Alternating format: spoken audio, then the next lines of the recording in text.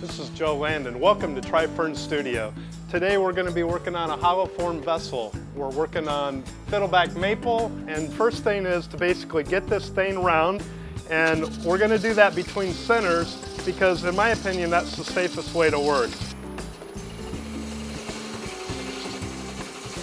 On this end will actually be the top of the vessel.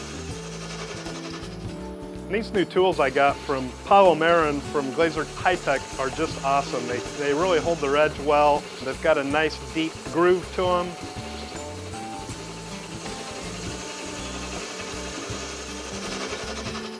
See how nice and clean these new tools cut?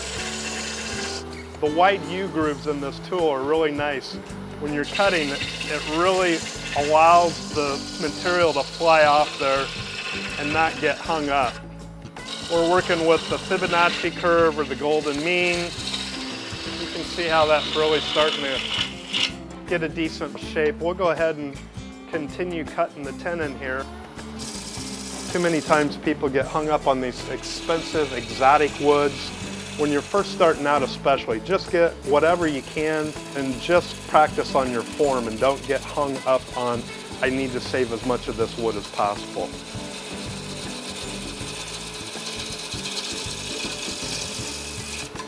Okay, let's recap where we're at here.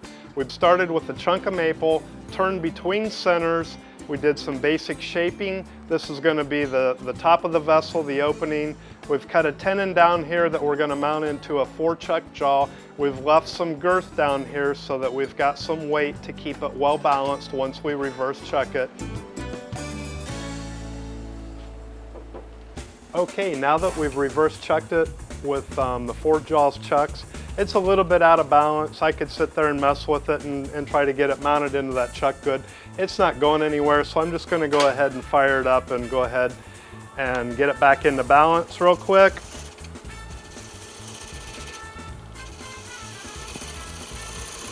And this is another thing I'm talking about. Don't worry about wasting wood, because in my mind you're not really wasting wood, you're making a piece of art. So don't get hung up on that wood. Another reason not to buy that expensive exotic woods unless you absolutely have a disposable income, and if that's the case, go ahead and I'll give you my address later and you can just send me a check instead and we'll both be happy. And here again, we're just practicing our hero cut so that we're going from start to finish all the way out to the end, leveling off the end, which is going to be the opening here. I typically like to get this top part of the vessel the way I want it, and then we'll move on to the finishing shape on the lower part. Here's where we're at. We basically got a nice fair curve here on the top portion of the vessel. We're going to go ahead and round this back down to get a nice curve from the lip all the way down to the foot. We're going to leave a little bit of heft down here. We're going to basically get rid of this flat spot here so we get a nice curve. I'm pretty happy with the basic overall shape, so we'll go ahead and blend this into the back part of it, and then we'll come back in and I'll show you how to do a shear scut with this 5/8" bull gouge from Glazer High Tech.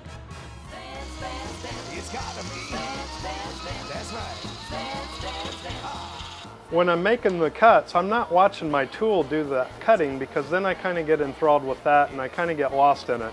I'm looking at the outline at the top of the vessel so that I can see what the form's doing up there. One good tip is to try to get your walls nice and white. It kind of helps you see the shadow as you're cutting. It helps you pick that out a little bit better. Spin, baby. I've got this nice expensive tool that a friend of mine made, this Fibonacci gauge, or the golden mean gauge. No matter where I move this, it's going to give me 1/3, 2/3. Put this where the lip is and approximately where the base is going to be, and this is where the high spot needs to be. So I'm missing that curve a little bit, so I'm going to go ahead and remove this high spot, blend the top to the bottom so that we've got the proper curve, and then we'll come back in and shear scrape so that we can clean up all the edges.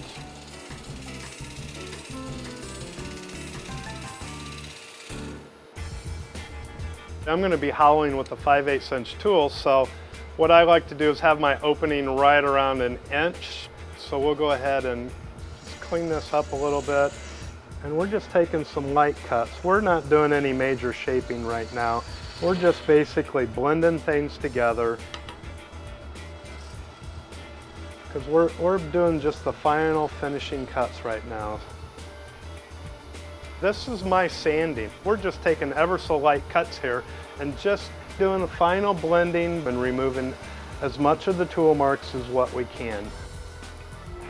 What I'll do at this stage is go 150, 180, 220 on the grit on sandpaper, and I like to do that now when we've got a nice hefty thing rather than thin walls, so we'll go ahead and do that now. As you notice, I've put my tailstock back up, I've put a Jacob's chuck in it, and I've mounted a drill in there. I'm just going to get the hole started, and then I will finish up drilling for depth with the handheld drill. Next to my Fibonacci curve, this is my other nice tool that I have. You can see it's a select tool. It's basically just a 2x2 piece of wood that's been drilled. It's got a 3/8 inch drill bit mounted in it. We're basically just going to eyeball this, measure it for the depth that we want, mark it with a piece of tape, and then double check that that's the depth that we want. And notice that we've got all this wood down here, so it's not real critical, but this will get you close enough. Nothing too high tech here, but it's important that we get this initial pilot hole straight and to the proper depth. We're using a Trent Bosch 5/8 inch bar here with a little high-speed steel cutting tip. Make sure you keep your tip nice and sharp, and we're just going to go where we started with that 1 inch opening, and we're just going to start opening it up, starting at the center where we started that pilot hole and just opening it up.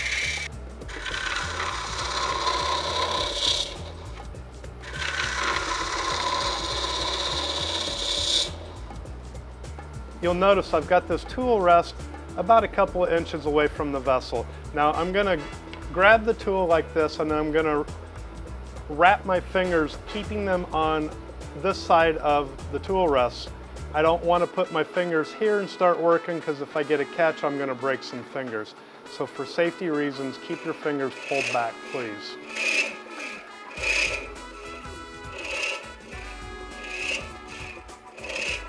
I'm just practicing my hero cuts on the inside this time, pretending and watching the outside of the vessel as my tool moves on the inside of the vessel, imagining where the tool is. Practice this hero cut every single time you do it on the inside until you get closer and closer to the final cut, which by then you should have good movement and good practice.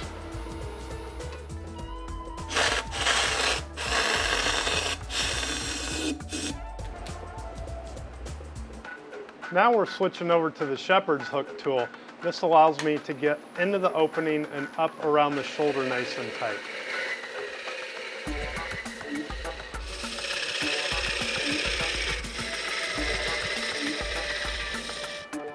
When you start getting the walls pretty well thinned down a little bit, and you reach in there and you fill it, then you move on to the calipers, and you're reaching in there, and what I'm looking at is down here, and that shows me how thick the walls of the vessel are. If you're going to be doing some carving, that's about right. If you're leaving it as is, that's probably just a little bit thick. Now we're going to take off this extra wood that we left down there and cut a nice foot on it. So I just want to measure where we're at for depth on the inside so that the outside is longer than the inside. So that gives me an idea that this is where the bottom of the foot's going to be.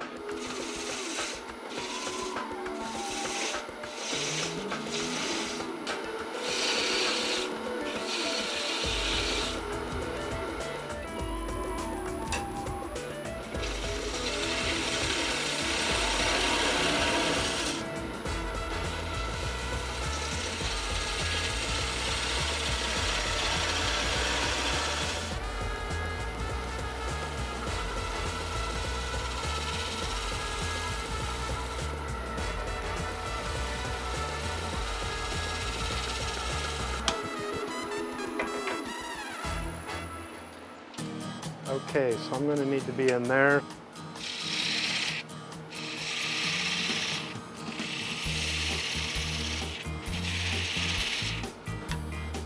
crucial part here, this is where most of you stop. You just run this angle, you've got this nice flowing curve all the way down, and then you just run it right down. When you do that and you set the vessel upright, it appears that it's growing right out of whatever surface that it's on, and you want to give it a little bit of lift.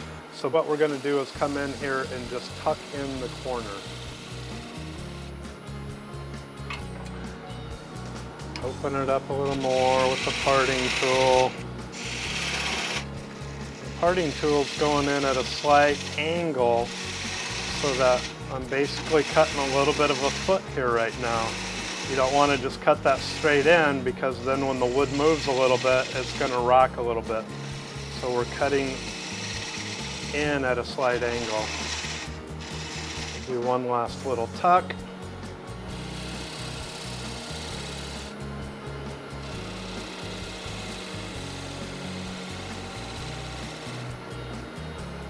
So that's basically it. We'll go ahead and do the finish sanding on this, and then we'll cut it off, and that will be the vessel.